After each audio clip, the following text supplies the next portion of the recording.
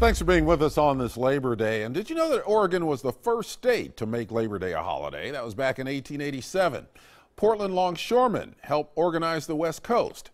Our history with organized labor helps define where we live.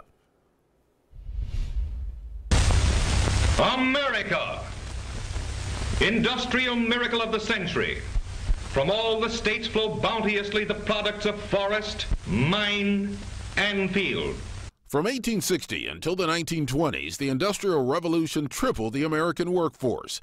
When Samuel Gompers was elected first president of the American Federation of Labor in 1886, the movement for better pay and working conditions picked up steam. That's what the labor movement's about. It's about families. It's about people. It hasn't been easy. 2 longshoremen died during San Francisco's Bloody Thursday walkout in 1934. The union had shut down West Coast ports over pay, working conditions, and hiring.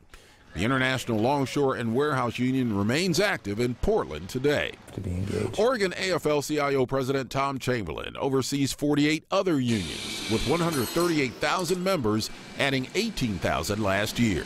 I have never seen the labor movement as active as it is today. No union, no peace. No sick days, no peace.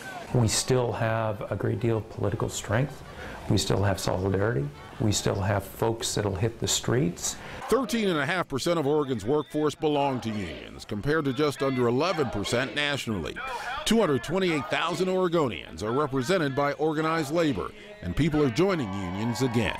We know that wages haven't increased for non-union workers. They're working longer, taking less time off. Companies like Uber and Lyft are a new challenge. But the city of Seattle just allowed Uber drivers to organize over rates and working conditions. And that's truly what the union movement's about, is building power for workers. Ken Boddy, KOIN 6 News. Well, the largest union in Oregon is SEIU. That represents many government workers in the state.